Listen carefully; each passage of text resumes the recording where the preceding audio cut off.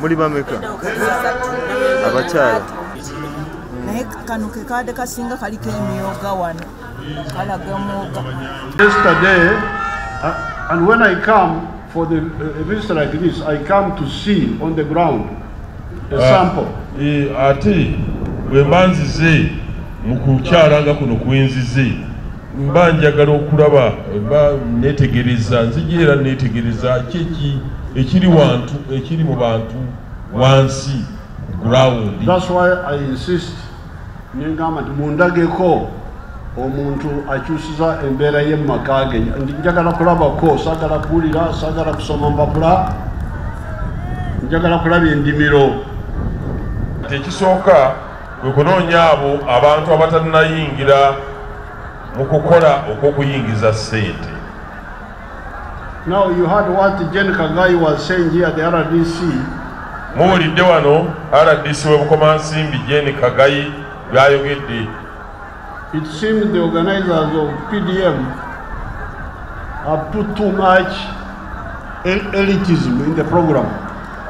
Kirabika abakola ku nteekateeka y'essente zino ez'okumiruka bataddemu nnyo ebyewala ebitali byangu ebikalubo.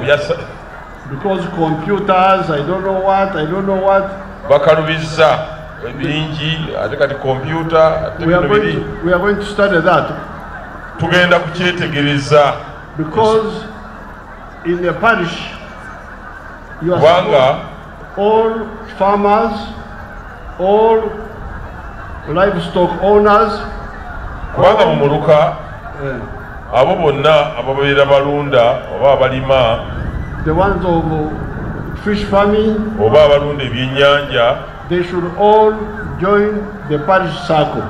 Abo bonna bateekwa okuyingira mu kibiina kiri eky'obwegassi eky'omuluka. The ones who are outside, please let them come in. Nolwekyo ku bisatu mubitegeere bulungi nti katulabe ng'ababadde ebweru w'ennyumba. Ennyumba y'erimu abantu abakola nga bayingiza, naye waliwo atali mu nnyumba eyo tayingiza. Kati be tugenda okusooka akati bwe tunaamala ekyo mukulu aleeta ekyokubiri. Secondly, we should consolidate the ones who are already making money now. Kati ate ku paati ey'okubiri tutandike okunyweza bannaffe abatandikako edda.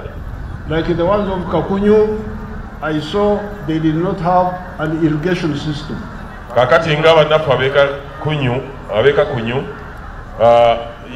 yalabye pulezidenti nga ekibabulako ekyuma bomba efukirira amazzi ag'okufukirira.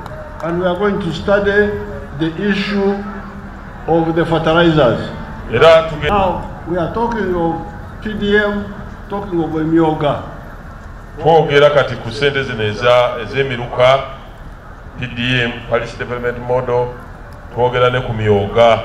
Now this is the money for the people who don't have, the poor people. Zino ze ssente nga zaabo abamufuna mpola. Now when all people become all right and they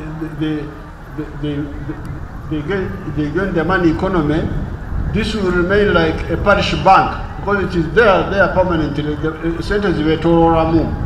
Kati mwetegereze kino senga esente zino zigenda kusigalawo akati ekiseera nga zigenda zikula mujja kuziraba ezo ez'emyooga n'eza policy development model nga zifuuse banka yaffe ey'omu kitundu.